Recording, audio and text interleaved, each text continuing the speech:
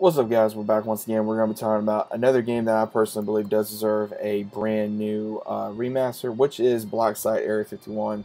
If you guys don't know anything about this game, first of all, go check it out if you're able to look it up, if you're able to play it. This was available on PS3, PS5, among many other great consoles. So first off, go check it out. Let me know what you guys think about it. But if you guys never played it, then stick around, because again, I had sort of fond memories on this game. Personally, I'd love to see this game return due to, again, anything that has to do with aliens, shooting, capital invasion.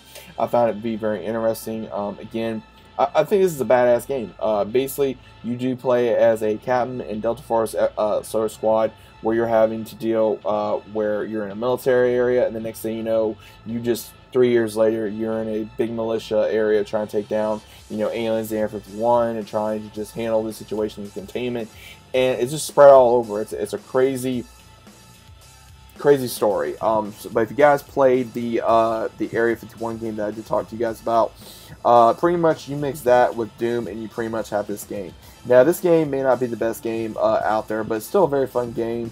If you guys like anything that has to do with action or anything that has to do a shooter, horror, thriller type of game that is one of those first-person shooters, I absolutely love it, because again, I saw this game, I was like, hey, let me check it out, and I loved it. I thought it was a pretty cool game. And again, if you guys like Ghost Recon, kind of reminded me of that a little bit. Some of the gameplay did remind me of Ghost Recon. I found it to be one of those games where, again, I didn't take it too seriously. I just had fun with it. It was one of those where at certain points of the game you really do get into it, and you're like, okay, let's do it, let's get into it, let's do this, let's do that. And it's one of those games you just have fun with it. And at the same time, if you guys were any kind of fans of any kind of alien game, then definitely check this game out. It is up there. It's one of those where you can have fun with it, kill some aliens, play this, with your friends, be able to play it and just have fun with it, and be able to not take it too seriously. So I don't know if you guys were able to play it, but again, this is available on Xbox 360, PC, I believe, as well as also PS3.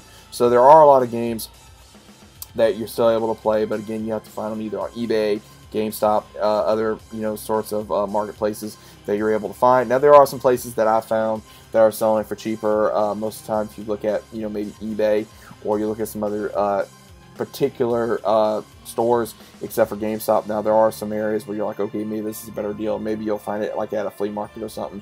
But go check it out. Let me know what you guys think about it. Regardless, I think it's worth a pickup. I think it's worth a remaster. I think it's a great little story to enjoy, to be able to kick back, relax, and just enjoy some old-fashioned games, man. I mean, because again, we need to go back to our gaming history. We need to go back to our gaming, what our gaming community was before, we got our amazing graphics and stories, and what we have now. And it just continues to get better. It continues to improve. And I think this is a game that deserves a remaster. So let me know if you guys agree. If so, yes, or if so, not. Let me know what you guys think down, as always, down in the comments. If you guys are new, always consider about subscribing. Leave answers below as normal. And I'll see you guys, as always, on the next one.